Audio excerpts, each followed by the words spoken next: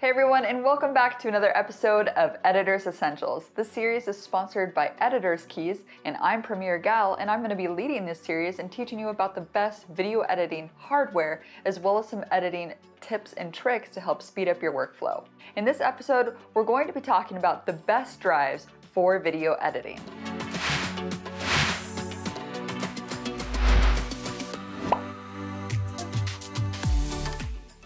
So there are two types of drives. There's a hard drive and a solid state drive.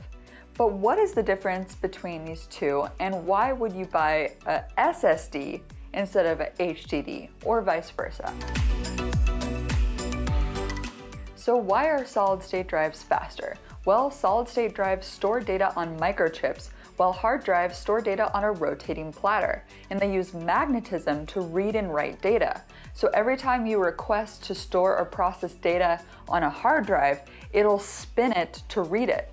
And a solid state drive is simply opening up a file instantly because it has its own processor like a computer, and it uses flash-based memory to process data. And today, most laptops and computers come with solid state drives for internal storage, but external solid state drives are becoming more and more popular.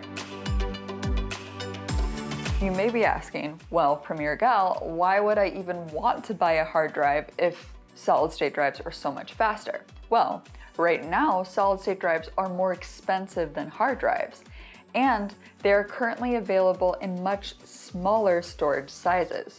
So for example, it's rare to find a solid state drive, in the consumer market at least, that's higher than 2 terabytes. So if you need more than 2 terabytes of storage, which if you edit a lot of video, you will need eventually, you may need to stick with hard drives.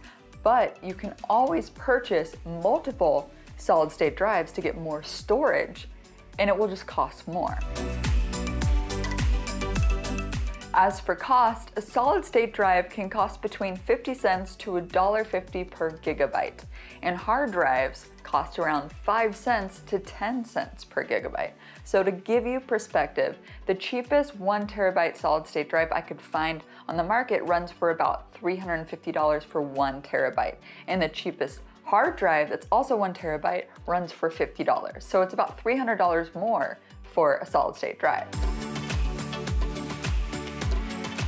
So my recommendation would be to buy a larger hard drive, like a 20 terabyte hard drive that can be like your archive and your backup. And then you can buy a smaller external solid state drive to store all of your local and current projects from, and eventually move them over. As a video editor who edits tons of videos, video editing can take a lot of time, so spending a little extra more money on solid state drives can make a huge difference. So I would definitely recommend working locally off of solid state drives for video editing.